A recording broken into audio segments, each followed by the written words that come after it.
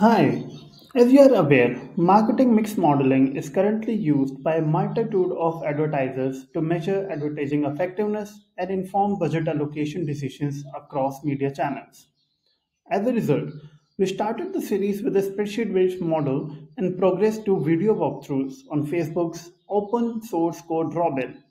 If you haven't seen that yet and are new to MMM, we would be linking the videos here in the description.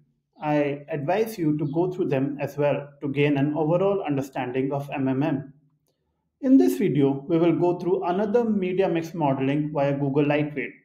However, a small caveat is that this is not an official Google response to Facebook Robyn. Before we jump in, here is a brief intro about me. I am Virendra Shekhawat, Senior Performance Marketing Manager with Rocketship HQ. I have over 7 years of experience in mobile marketing with a deep interest in analytics, having led a number of analytics initiatives at Rocketship HQ. Now, let's discuss a bit about Google Lightweight. Lightweight, like any other MMM, quantifies the relationship between media channel activity and sales, while controlling for other factors. A simplified model overview is shown here on the screen, where KPI is typically the volume or value of sales per time period. Alpha is the model intercept. Trend is a flexible non-linear function that captures trends in the data. Seasonality over here is a function with configurable parameters that flexibly capture seasonal trends. Media channels just shows different media channel activity, which can include impressions or cost per time period, and then other factors, which is a matrix of other factors that could influence sales. For example, some promotion we ran, or any other external factor we want to include in the modeling. Lightweight takes a Bayesian approach to MMM, unlike Facebook Robyn, and it allows us to integrate prior information into modeling. Bayesian simply means an informed method, learning from previous iterations. Whereas, as we are well aware, Robyn works on ridge regression and some evolutionary algorithms. As a result, while Robyn takes a lot of time to do thousands of iterations and a number of tries, Lightweight is very, very fast. Another point being the lightweight MMM can either be run using data aggregated at the national level or the geo level. National level simply means if we take country level data in our modeling. It is also the most common format used in MMMs. Geo level is when data can be aggregated at a sub-national level, which is state level within a country. For a bigger country like US, this approach can yield more accurate results as it uses more data points to fit the model. With respect to media saturation, each media channel has a lagged effect that tapers off slowly over time. Lightweight provides three options here. First being ad stop, which applies an infinite lag that decreases its weight as time passes. Second, hill ad stop, which applies a sigmoid-like function for diminishing returns to the output of the ad stop function. And the third being carryover, which applies a casual convolution giving more weight to the near values than distant ones. Now, before we go through the code, let's take a high level overview of the entire model. As we can see over here, the first step that applies to any MMM model is preparing the data. Over here, we will do pre-processing of the data, which includes scaling. And we will discuss a bit about scaling a little later. The second being training the model. Over here, we will use lightweight MMM library in order to train the model. And then as we go forward, we will be doing model diagnostics to understand whether the model that we are creating is the right fit. So over here, we will look at the convergence, will fit the model, will do a predictive check, and then among other factors, we will do parameter estimate checking, and then we will be plotting the insights that we'll be getting from the model. Once we have these three steps ready, we will run the optimization where our primary objective of running MMM, that is where we want to divert most of our budget to gain better results. So we will be optimizing our media spend, our media budgets in number 4. And once everything is ready, we will save the model to our laptop. So this is like a high level overview. And now quickly go through the code and see how we can make this happen.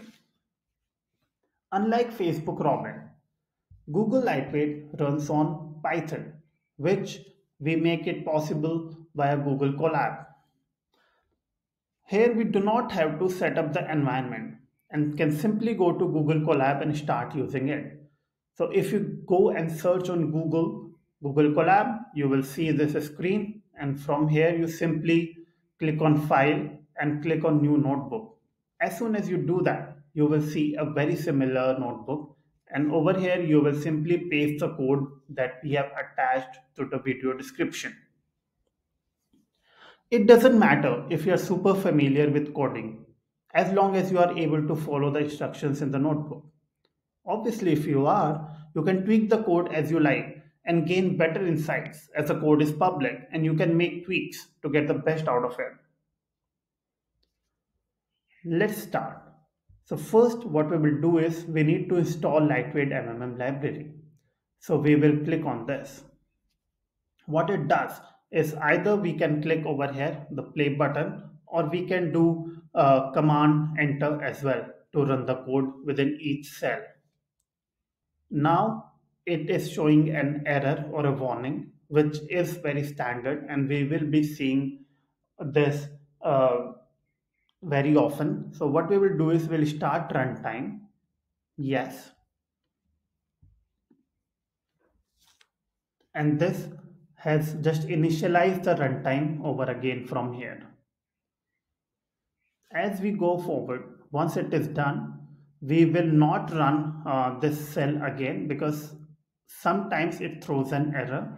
So what we need to do is we can go ahead and then import the other libraries that we will need in order to run MMM.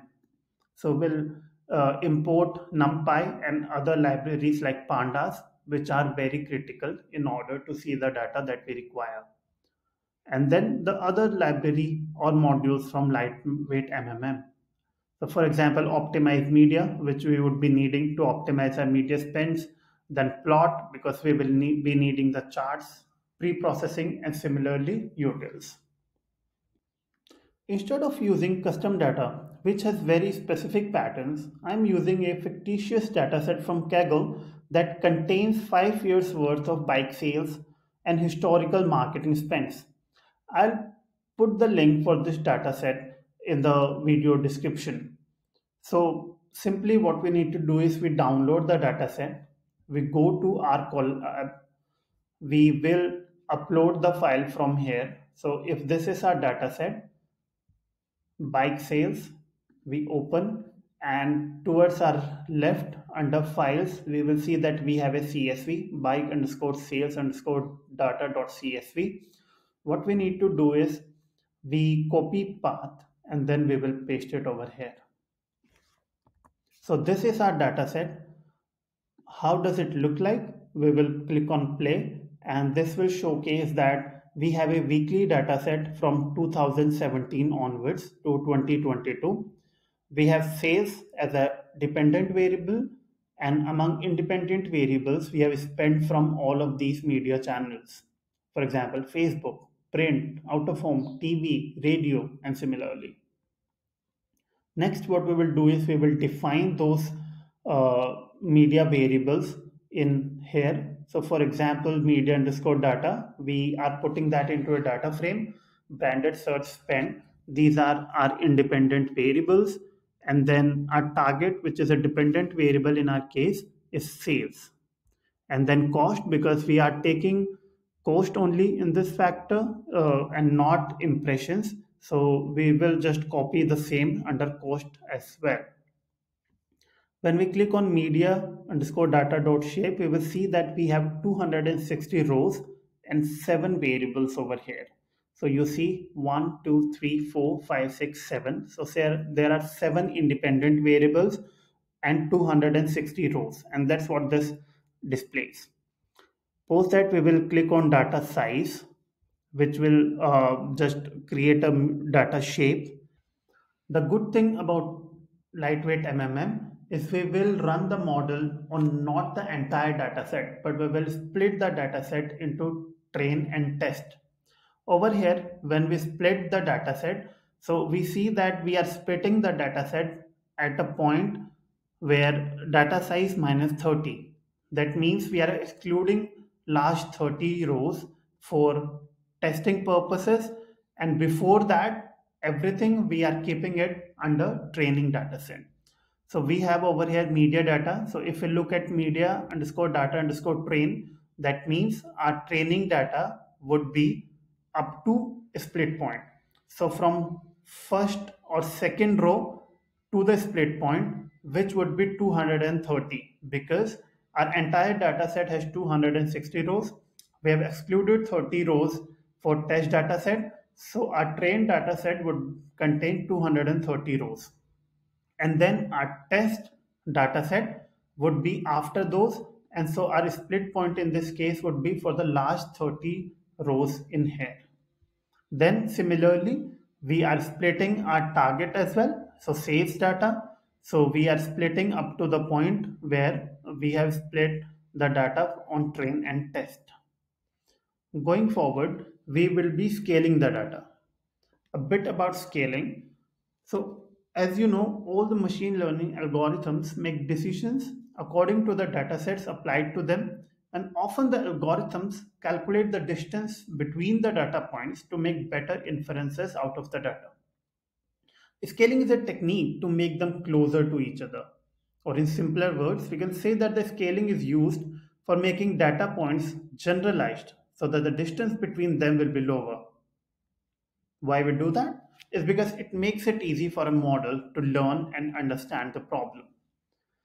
So it doesn't matter if you are not able to understand this, but what it's generally doing is it's scaling the data so that if you have a lot of zeros in your data set, the algorithm will scale or generalize the data in order to process the data in a better way.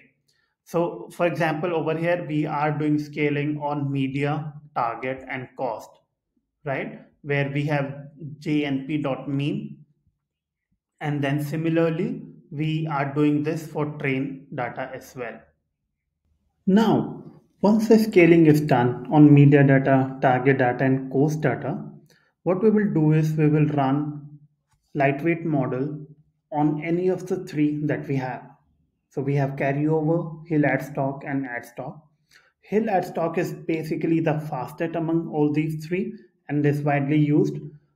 But in this case, we will be using carryover so that we have more accurate results. And you can learn more about all of these three by going to GitHub page where they have more definitions and descriptions about all of these three. And we will put a link about GitHub in the description as well. But for now, let's take carryover. And then over here, we are selecting how many number of warm-ups and samples. This is very similar to iterations we have. And once we have that, we will be building the model over here. So this is fitting the model for train data, which is already scaled over here. And we will see how much time it takes. So as you see, this is very fast, and this is because we have taken less number of warm-ups and samples, in this case 100. But if you would have taken 1000 in each of these cases, it would have taken a lot of time. So in such cases, it's ideal to use hill add stock, which is very fast and will give us very good results as well. So let's wait to see how much time it takes to complete the operation. Now this is completed. As you see, this is 100%. Post that, we can take a look at the summary of the entire model. Now, it's not important to understand each one of these, but basically these are the different coefficients or parameters that we saw when we were going through how MMM model works. For example, seasonality, effect delay, coefficients of different medias. In our case, since those are 7 different media channels, we see coefficients of each one of those, and then trend as well. So this simply gives us each of mean, standard, deviation, and median for each one of those. And then we have R hat as well, which is very critical in this case. So always try to have R hat less than 1.10. If in many cases, if we are seeing if R hat is higher than 1.10, it's ideal to go back to the model, change number of warm-ups, change number of samples, increase them, or use some other model name, maybe Hill at stock or at stock, to see if it provides better results in terms of R hat. Once we have summary, we will plot these posteriors, and when we do that, what we will see is we will see separate plots for each of the media channels that we have. These are basically the media effects, which shows an estimate of the coefficients for each media channel. High number means a channel influences the sales or revenue more. In this case, the x-axis is the estimated coefficient, whereas the y-axis is how confident the model. So if we see that the coefficient for media channel 0 is between zero point 0.1 and zero point 0.2, and we see the highest curve, highest peak over here, that means this much confident the model is that the coefficient for media channel 0 is somewhere around here. And similarly for media channel 1. So this basically gives us an effect of each of these media channels. For example, if we look at media channel 4, we see with very high estimation confidence that the coefficient for media channel 4 is 0. That means it's not contributing to the sales a lot better than some other different media channels that we have. Once we have that, we'll plot the model over here. So green line over here depicts the true KPI, and the green one is showcasing the predicted KPI. The two important parameters to look out for is R square and MAPE. R square is 0.97 and MAPE is mean absolute percentage error, which is a measure of prediction accuracy of a forecasting method. So if it's 13.13%, ideally we would like it to have less than 10%.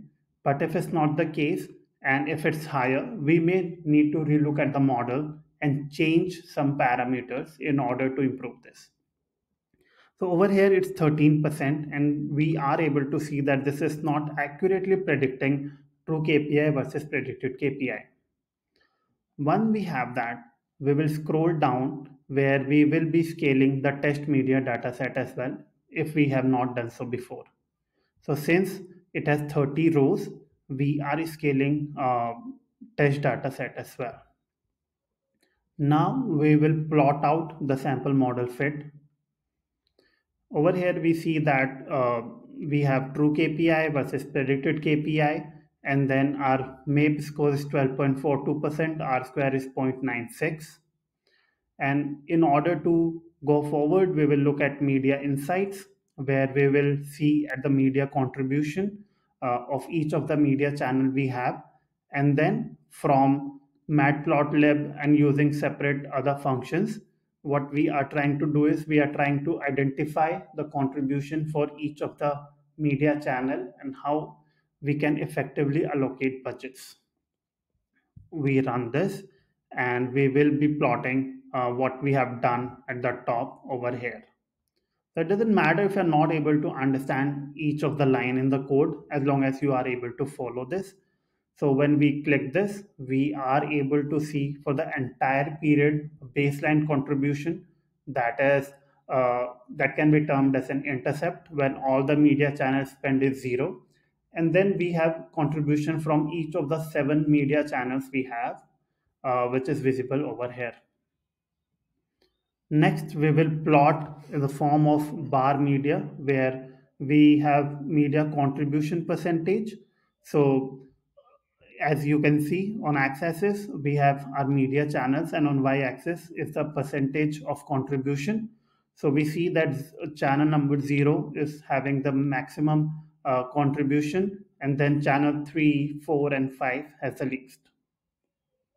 Now, next we will plot the ROI because apart from the contribution, what's more important is ROI because there are a number of channels, even though whose contribution is higher, but ROI can be also on the higher side. For example, if we are doing remarketing, where even though the spend on remarketing would be on the lower side, but we will be having a higher ROI. So we need to be looking at both the charts separately to understand the true effectiveness. So now, as you are able to see that channel number one has the highest ROI now, and not channel number zero, even though it has the maximum contribution at that time. After that, and which is very important, is we have response curves. So response curves gives us uh, spend and effect, as in how much spend we are doing. So on x-axis we have normalized spend, and on y-axis we have KPIs for all the channels. So for channel 0, we see that as spend increases, our KPI, which is sales, is also increasing. So that means channel number 0 is doing well. And similarly, if we go to channel number 1, we will similarly see that the KPI, that is sales, is increasing as we increase the spend. And likewise, we will see the same for each of the media channels. And then this is normalized spend per channel versus KPI. So we see that orange line, which is channel number 1, has the maximum KPI with lowest spend. That means when we increase the spend on channel number 1, we will see the highest KPI or ROI in this case. And then going forward, we will try to optimize in order to see where we should allocate our budgets. So we are seeing prices and media channels, then time periods equals to 10, and then we are doing optimizations with a parameter of our choice. In this case, since we have spent and we have not taken impressions, so we are doing previous budget allocation versus optimized budget allocation. And then what we are seeing over here is, in order to identify the optimal weekly allocation, so this is displaying now how much spend we should do on each of the media channel we have. So the first one being for media channel 0, media channel 1. So these are the optimal spend that we should have on each of the media channels. And then we are simply plotting that on a chart. So when we plot that, we are able to see that earlier channel number 0 has 43% of budget allocation, but in order to effectively optimize, we'll reduce it to 40%. And similarly, we need to increase for channel 1, we need to increase to channel 2. Just a minor point that lightweight MMM only gives us results and optimizes for 20% margin only. So if it's at 43%, we won't see that it will propose to drop the spend to 20% or 10%. It will just give a 20% deviation out of the current one, and that's how we are able to see very close results over here. And then we will see a pre-post optimization comparison, where when we are spending the way we are currently, we will be looking at this much target variable, which is sales. So at the current spend level, we will see 712,457. And if we allocate the budgets as per the above chart that we have, we will see an increase in revenue, increase in sales to 729,805. So this is what this is all actually that we have in lightweight MMM. So yeah, this is all what I had for this video. Thank you. To discuss building a model, please drop an email to hi@rocketshiphq.com and we'll get in touch. Thank you so much.